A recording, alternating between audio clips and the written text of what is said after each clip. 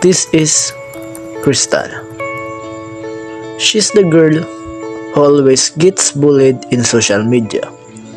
She's the first to arrive and last to leave in school, never wanting to face the pain and torment that comes with being here. They pick on her for everything, her clothes, her looks, and even the way she talks. They see her as an easy target and take every opportunity to make her feel small.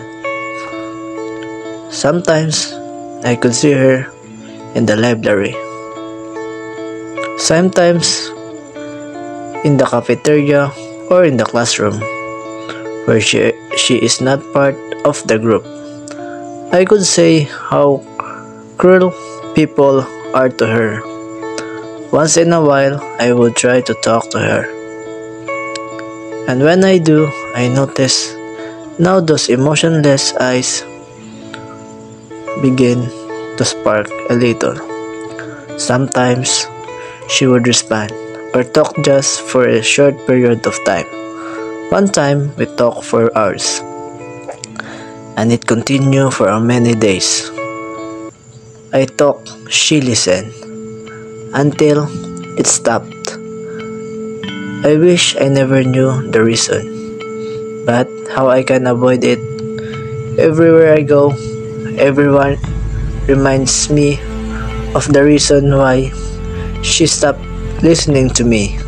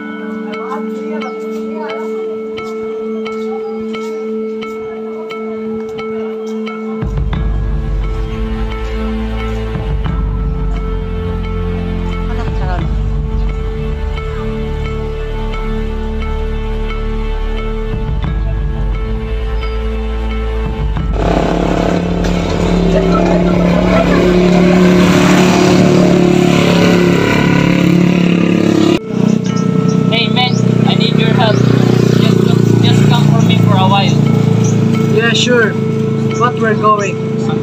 Just quick errand, promise. It won't take so long. Yeah, sure. But I hope you're not where we're going. Just give me a ride. Okay, sure. Let's go. Let's go. Change our clothes first. Let's go.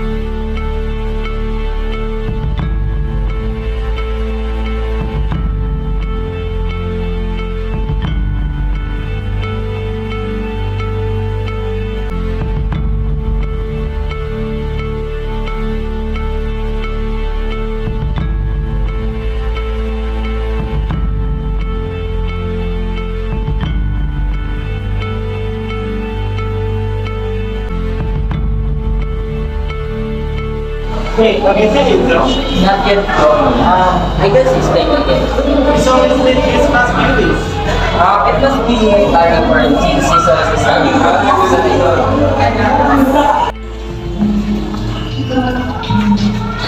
Hey guys, sorry, I'm late again. I have a lot of schoolwork to submit. It's okay, let's go. It's wrong. Wait, where are we going? Go.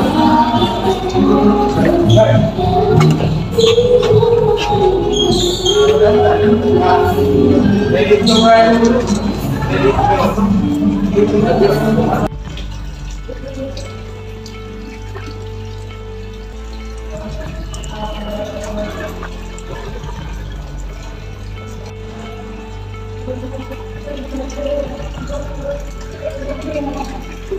What is that, bro?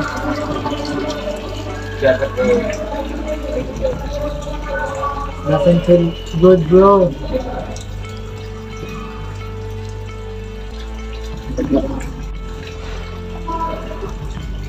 Try this, bro. No, bro. It will make you alive and good for you. bro. It's okay. Try And I this, bro. drink, bro, but I won't take it because I'm not going to trouble. It's okay, bro. Yes, good. Try it. Okay, fine. Bro.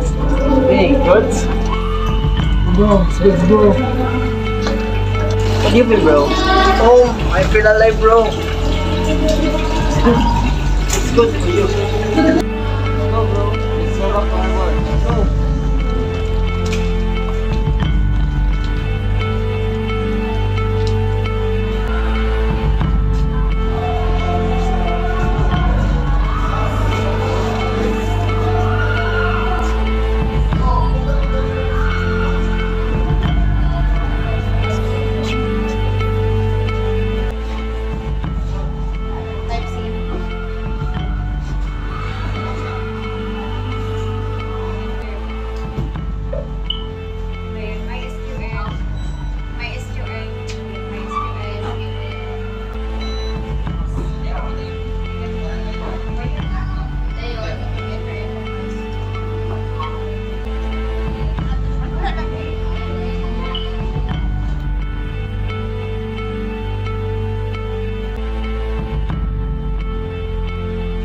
Thank you for calling Flash. Thank you for calling. This is Flash Internet. My name is Enzo Loag. How can I help you today? I'm sorry. Can you please hear me now? My name is Enzo Loag. I'm really sorry for that inconvenience. I will probably feel the same. way if I'm in your situation. But don't worry, I promise you will get your issues resolved. Got that? May I please verify the name of the call? Can we call back the same number? Sure, I was just asking you if we can call back on the same number. Hey, buddy, it's break time. Let's go. Let's go.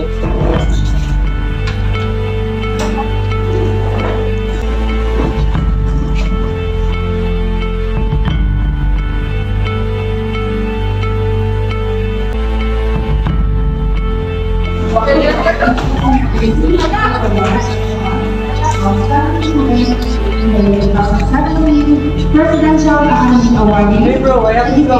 Hey bro, from 2016 Take care, bro. to 2017.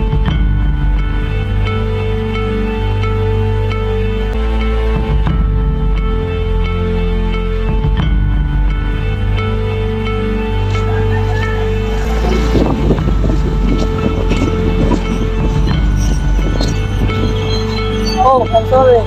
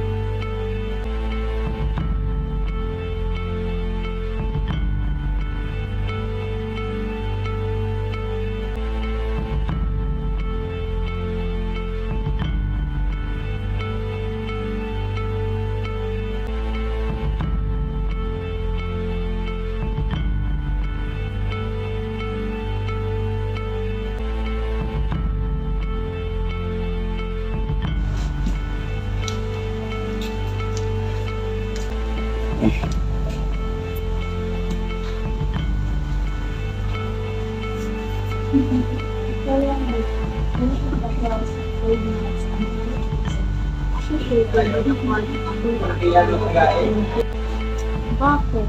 British Army personnel. Bagel, ring-shaped radio, hard and based on the outside side in the center. Bangko, person, privacy, and able to pay his bills. Oh, I'm sorry, did I wake you up? Bro, I'm actually ready of this during this time. You look familiar. Did you meet me? That's what I want to say. Seems like we met already. Anyways, I'm Ingrid. I'm Crystal. Nice meeting you in Nice to meet you. By the way, what time is it? It's 3:27. Oh, I'll go first because I have a class in 3:40.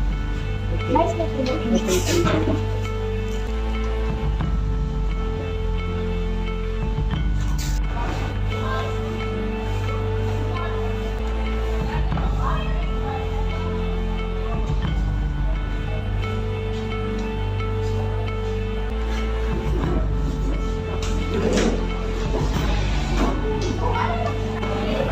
Hey guys, did you see the latest post of Crystal on her social media account? Yeah, I saw it. It was so funny. She looked like such a loser. I know, right? I can't believe that she actually thinks that people care about her. I think we should step up our game. We need to make her feel alone and isolated. Agreed. We should start posting more embarrassing pictures and videos of her.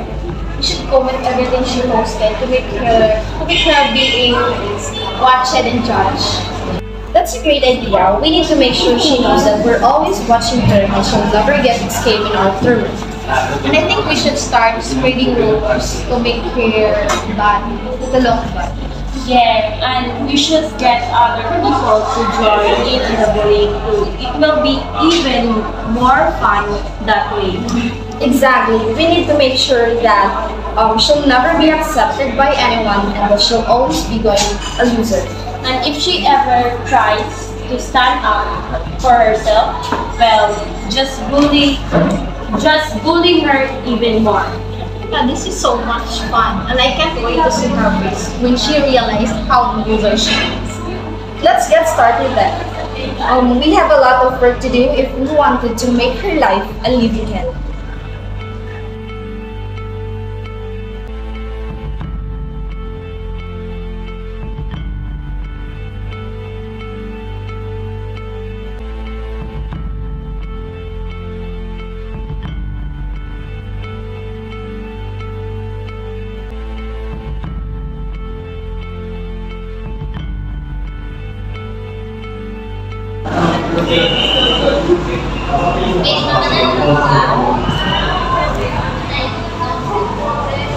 Hi, Mom. Hello, dear. How are you? I'm okay, Mom. Are you sure? You look tired. I'm okay, Mom. I just have a lot of schoolwork, and I sleep late at night. That's why I look tired. Your vitamins, okay? And please take care of yourself. You will, Mom. Take care of yourself too. Yes, I know. How's college? It's fine. I have a lot of friends. You don't have to worry about me. Okay, Mom. Bye. I love you. I just wish you were here. I'm starting to feel exhausted today. Look at this picture of Crystal. She actually thinks she's cool. Let's have some fun. Oh, definitely. We need to expose her from the loser she really is. Let's start with something that everyone have fun here and laugh. How to become a complete loser in 3 easy steps. Crystal made it. Perfect. Now, let's add some images for extra humiliation. And posted. Let the elimination begin.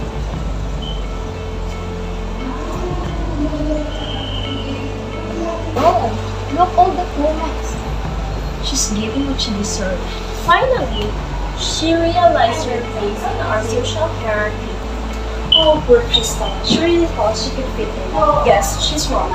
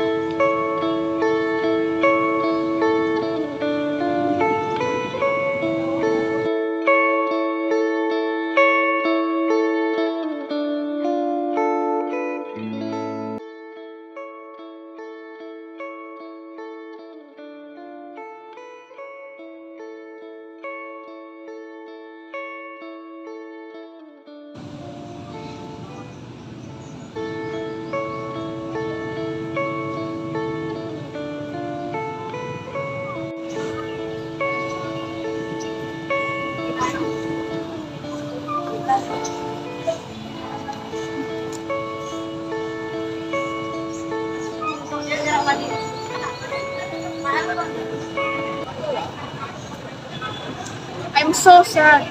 How long will this continue? I can't do this anymore. Why are they so cruel?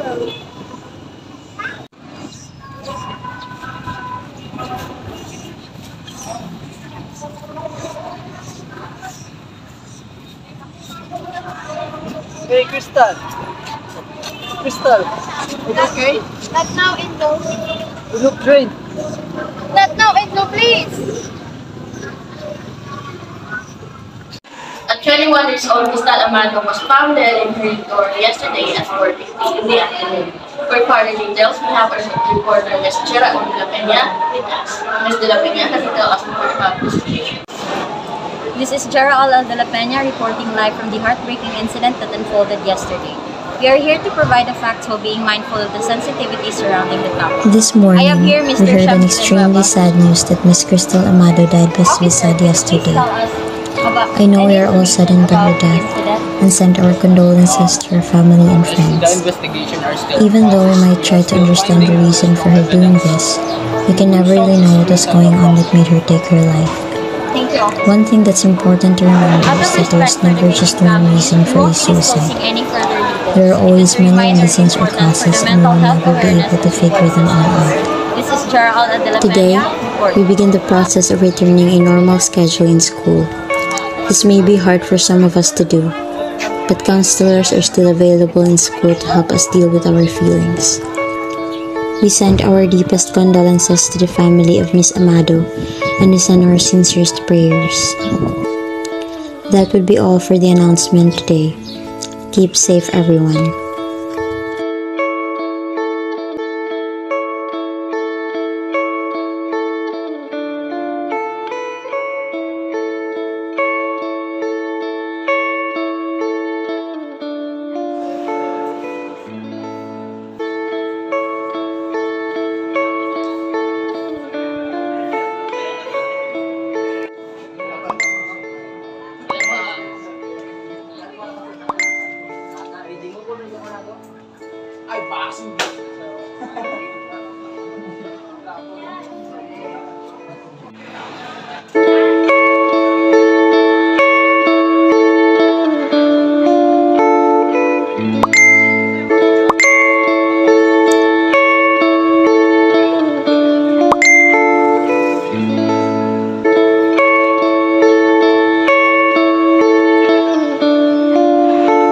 I heard about what happened to Crystal. I'm so sorry for your loss. You will get through this.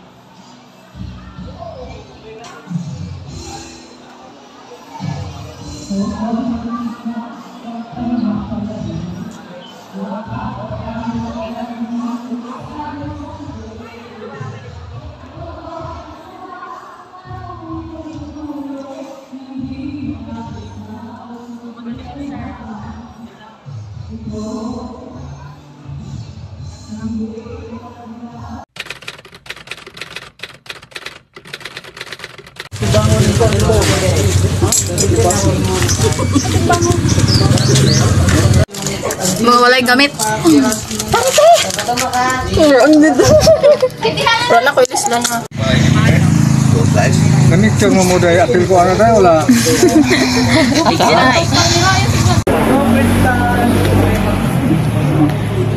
Dili makapag-check.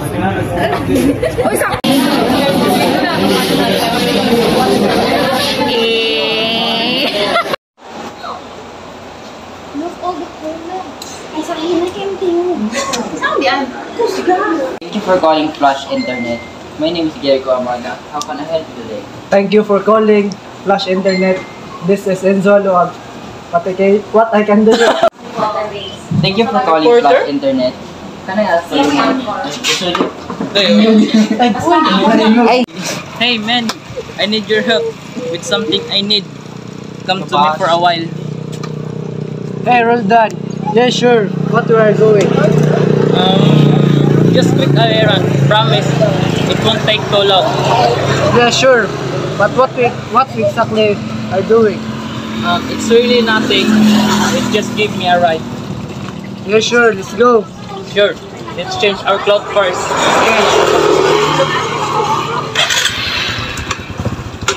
Hi, pre. Nakasunod ang cellphone. Cellphone sulod. Yung battery. Ang gata yung buaga.